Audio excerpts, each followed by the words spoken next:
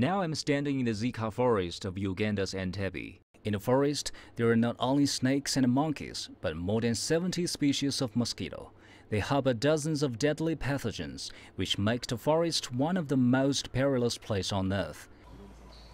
The forest is known for its biodiversity, so it's key for research into tropical diseases. Back in the 1930s, a group of virologists came here to research yellow fever. Years later, they had discovered a new virus. Blood sample was collected from monkeys which had been put in this forest. Then attempted virus isolations showed that there was a new thing other than the yellow fever which we were looking for. So what is the year of the scientists find? This is 1947. This was 1947. They had started doing work in 1936.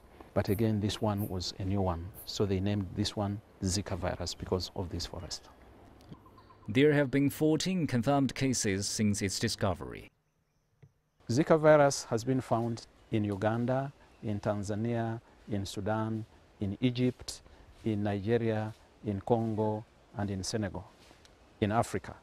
The first one actually being in Nigeria, human case in Nigeria. This research tower is 40 meters high and rises above the forest canopy. As regards to this tower, we use the same trap to catch mosquitoes at the different levels along the tower. These light traps are installed to lure the mosquitoes overnight so that they can be studied. Number of stages that we have here, from the young stage to the adult stage. The Aedes aegypti mosquito carries the Zika virus. The main difference between the mosquito here and in Brazil is that the South American one likes living in cities. Uganda, it prefers other animals. Aegypti mosquito in Brazil feeds on man. The virus strain has also mutated as it traveled to other parts of the world. As it moved into Micronesia, from Asia to Micronesia, it found a population of people who were naive, who didn't have antibodies against flaviviruses, so it started proliferating. Then it also found a population which had so many mosquitoes. So these mosquitoes would transmit it very quickly from one person to another.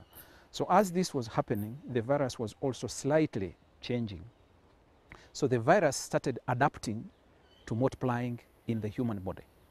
So, a very adaptable virus. But it's hoped that work done here, together with the research being carried out in the Americas, will result in the Zika vaccine soon. Zhang, CCTV, Zika Forest, Uganda.